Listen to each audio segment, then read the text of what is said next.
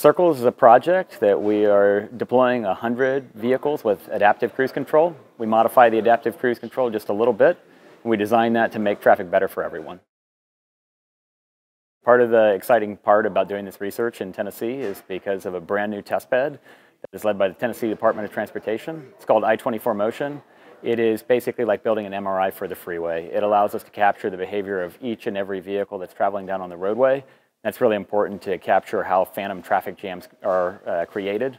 They're due to the way that you and I drive. There are no other places in the country that capture this fidelity of information.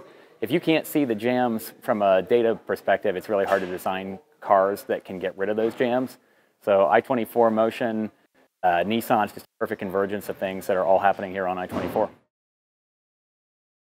At the end of the day, all this work is so that you can go to a car dealership, buy a new vehicle that has a cruise controller on it that not only is good for you, but it makes traffic better for everyone. Just happens automatically. We think we're getting closer, and this is one big step to help get that technology out of the classroom, out of the lab, and back to the OEMs so that drivers like you and me can experience it on our next vehicle.